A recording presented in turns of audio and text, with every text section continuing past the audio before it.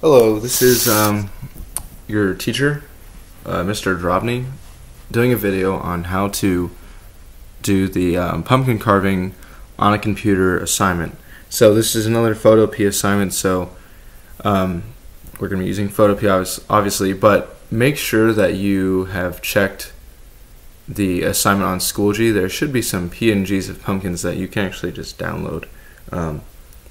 And so remember, PNGs are pictures with like invisible backgrounds. So anyways, let's start by just going on to Photopea. Okay, and what you can do is actually, if you already have a background set up, you could just go ahead and open that. So here's the background I found online.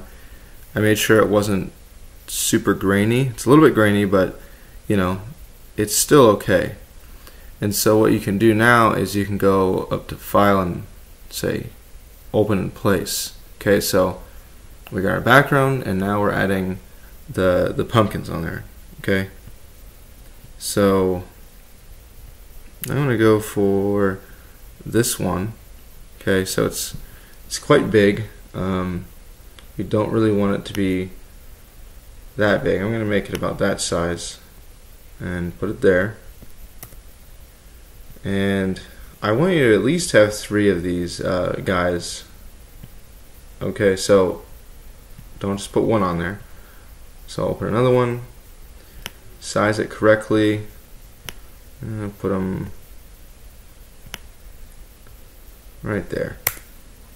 And then we get our last one.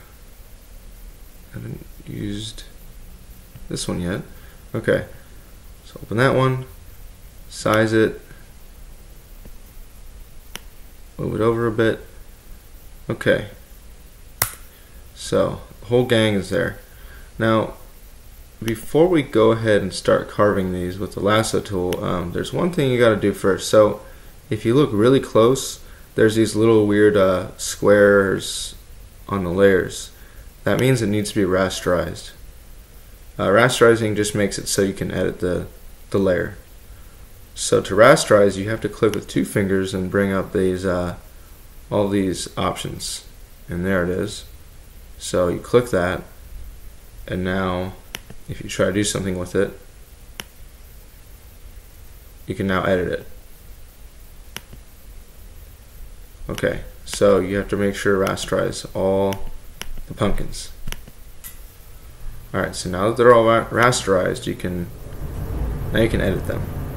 Okay, so we're using the lasso tool because it's most like kind of like a knife in carving. So what you do is you're gonna draw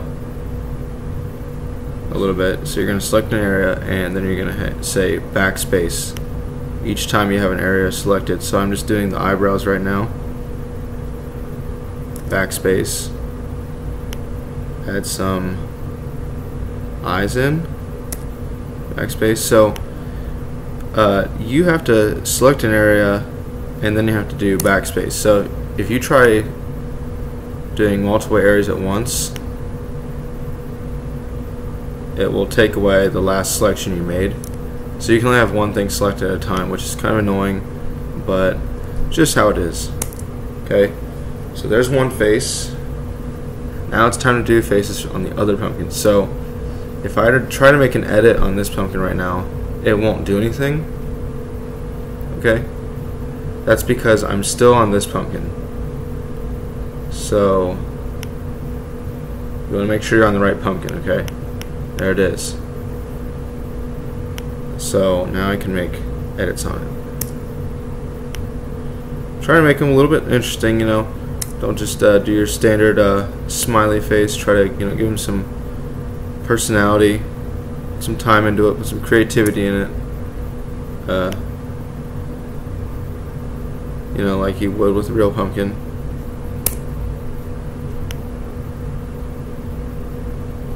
This is actually perfect because now you can get some practice for when you might do this in real life. This is a lot safer than it is in real life, though, because it's less messy. Actually, it's not messy at all. and there's no knives involved. Alright, so we got one down, oh, two down, and now we have this one, okay? So making sure that this layer is highlighted, I'm on that layer. Go over here. I'm just going to do a quick one here, kind of a classic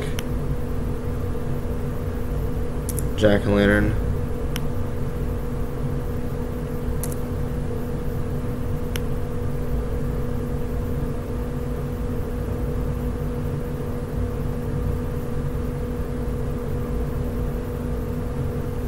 Alright, okay, so now we got all of them carved. You can just say deselect and take a look at what you've done. That sounds like a bad statement, but we got the boys here. Now your next part of the project is to make it look like there is light in there. So there's like quite a few ways to do this. I wanted you to be able to kind of try this on your own, try out some different methods, but I'm just going to show you some options you have. So one thing you can do is you can use this paint bucket tool, and what that does is it just fills an area with one color. The paint bucket tool doesn't appear on this toolbar, you actually have to find it. So under the gradient tool you hold, and there it is. So it's hidden, it's hiding. Okay, so now this part's important because if you try to color, say, this guy, it'll fill the whole screen, and that is because I was not on that layer.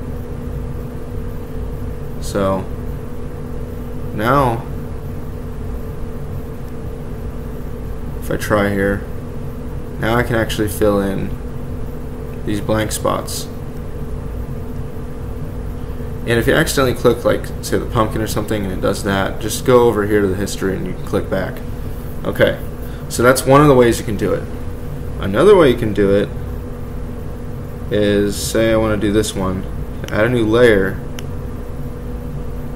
and pull it down below that pumpkin. You can use a brush layer, or just use the brush. Oh, see, wrong layer. Make sure your layer is correct. You can fill in that way. The cool thing about doing this method is that you can also do a little bit of shading. It'll look a little bit more realistic if you do this. So I'm just getting a soft brush and I'm just doing this.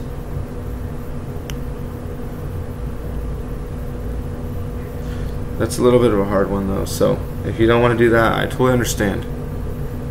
Another way you can do it, so I got this last pumpkin here, is you can select all the little empty areas and you can use the brush that way. This also looks a little bit more realistic too, because you can have more than just one color in there.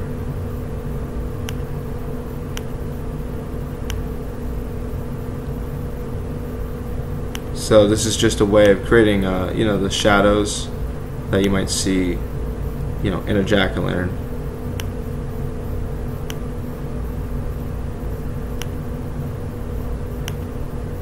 And again, this works best if you use just a soft brush because, you'll see why. If you try to use a hard brush, it just won't look too great. Okay.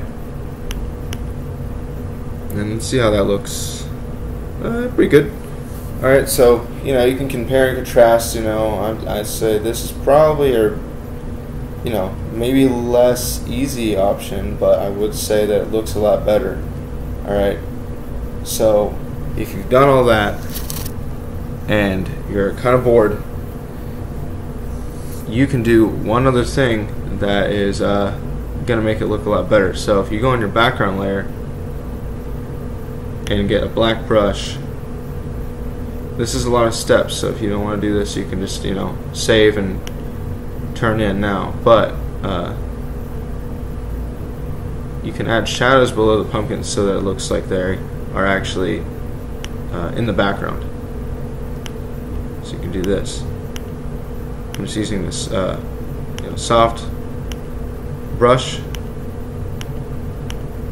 with the color black, and I'm just clicking behind the pumpkins on the background layer. So now it kind of looks like, you know, they're actually there, right? So it's just giving you that more realistic feel to it. And you could even do this on the pumpkins, but I'm gonna let you guys figure that one out. So if you want to do that, you can try it out, or you can ask me how you do that. But yeah, this is all we're doing. All right. So you got a few options of lighting the pumpkins. Make sure you do light them in some way, and then make sure you have at least 3, and make sure there's some kind of background. And that's all you gotta do for full points. Okay. So there you go. I hope this was helpful, and make sure you export as a JPEG and give it a name. Jack-o'-lantern. Didn't spell that one right. That's why I'm not an English teacher. Alright. That's it. Thank you for watching. I hope that helped. Good luck.